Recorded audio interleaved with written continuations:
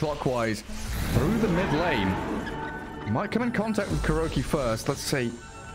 Who do they spot? They'd love to find SumaiL farming this large camp. Dangerous territory to be in. And a jump in from Boxi. They see SumaiL. They're trying to go for Kuro. The call is on the pad. The Matu, he's in. Grave and Curse overlapping there to keep Mickey alive through any kind of initiation. While Timbersaw Yule struggling to get any real damage or control in. And now lassoed up through his BKB. GH being bursted down by Zai. And Matu can open up on him. Unleash the damage on the Timbersaw now. And the Chrono only on Timber. That's not what you need, and SumaiL can't do the damage into it. GH buys back and mind control over the call and Matu, but he's so tanky. This bear with 21 charges. Where's the grave? Where's the save? They're pushing him back. He's not there. He's dunked down. Zai tossed back in towards MC, but Timbersaw with his time dilation has a Mask of Madness and another time walk forward. SumaiL tries to go high ground, and they see Boxi now. Matu being down means a lot of damage to liquid is being removed, and Nigma. And another one harvested. iNsania spotted out by the sentry now, and in comes Nigma. They grave up the Dazzle, but he's dunked as a 6th stack is harvested by mind control. One of the most satisfying sounds in the game is Axe dunking someone for Nature's Prophet, using ulti, collecting gold, anti-mage mana burn. These are my top 3 favorites. And yeah, Liquid, they want to defend this Roshan potentially. Boxi with the buyback. They blow him up. Oh god. Faceless Void gets annihilated by Zai. Not just Faceless Void, Axe as well. Axe gone, KuroKy. I don't know if you noticed, there was an Axe, Gary. No, I didn't see him. Doesn't exist. Ceases to stand on this map, and Boxi jumping in deeper. They lose the Chen, the toss in, GH, he brought back the Curse. It was decently placed here, but Mickey able to skirt around the edges, and then Yule's up, stops the TP. GH will cold embrace, but only delays his death, allowing the time for Matu. Over and over again, looking for the initiation. They see the bat. No commitment.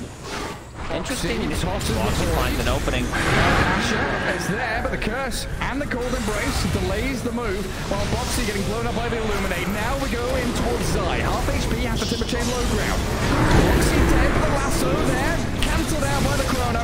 Focus from Timbersaw onto the Batrider. Down goes Mickey, and Matu in an awful lot of trouble now. Cold Embrace allows mind control to stay alive, while iNsania does get a grave out, but it's meaningless. Nigma Galaxy have a triple kill on this Faceless Void now, and another jump in from mind control, beautifully placed, dunks down Matu, and a team wipes incoming. Zai and Boxi on the run. Timbersaw, he's not done. Timbersaw with the tip. The bash is in, the tip mid-fight, and another. Get like Ghost Scepter on Axe, so you taunt and then you Ghost Scepter so you can't be attacked, and you can see the power of it. Yeah, they're chain stunning Matu right now. Going to take a stop, a nice Winter's Curse there to zone out Zai. They've got the Hand of God to heal up the Winter Wevern. GH, is he going to survive? Doesn't have any spells remaining, so learn in the Firefly duration, while MC turning back again. Matu E-blading, so can't hit into him. Nice little piggy there, mind control, another call, and Timbersaw, he's got the 2-man Chrono. He finds the Dazzle Timbersaw, perfect targeting from the Faceless Void, and Matu, he can't do any damage. There are too many heals.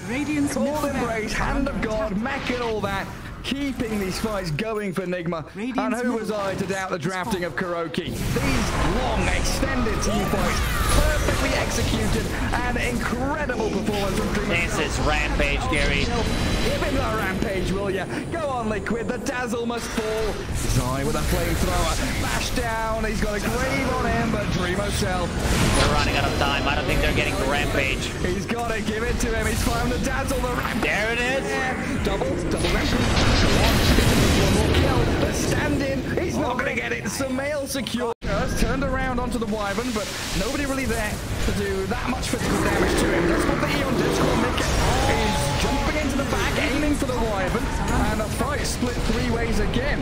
Moving them back towards the fountain, they're trying to bring down Timbersaw, but another 2-man Chrono, taking down Tiny in the Batrider. Yes, he's great, but how long will he really survive?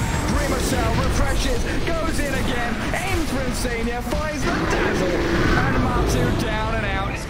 Even with the Enrage up, he's gonna be dropped low, not dead just yet. And Zai, damage onto Kuro, but they've still got enough left in the tank here. Nigma keep on fighting. Matu will shred the Chen, but they can't contend with Mind Control and Timbersaw. I'm gonna have to chain away. Maybe Matu can. Maybe Matu can contend with him. He's got a solar blind on him and the blink calling. The Gets called. C blasted down. E-Blade makes short work of the teddy bear, and Zai. He's bashed up mid-chain. The Timbersaw and the Batrider drifting around with their full stabs and timber chains. But Nigma will dunk down another. Man, I was watching Timbersaw throughout this whole fight, and he can do whatever the hell he wants. 21 and 15. He's all over the place. He keeps